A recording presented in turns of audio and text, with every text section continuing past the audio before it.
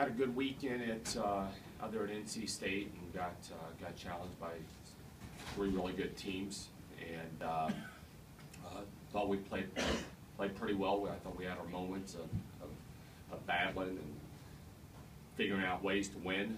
I thought Dominic Thompson was fantastic.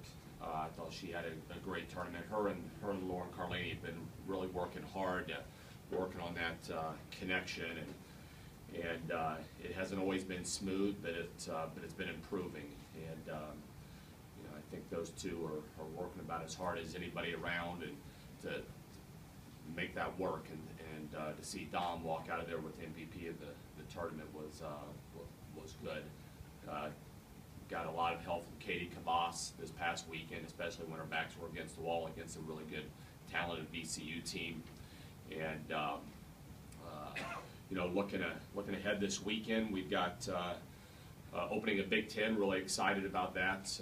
Playing Purdue here on Friday. Steve Lowe night. So we're hoping that we get that field house packed.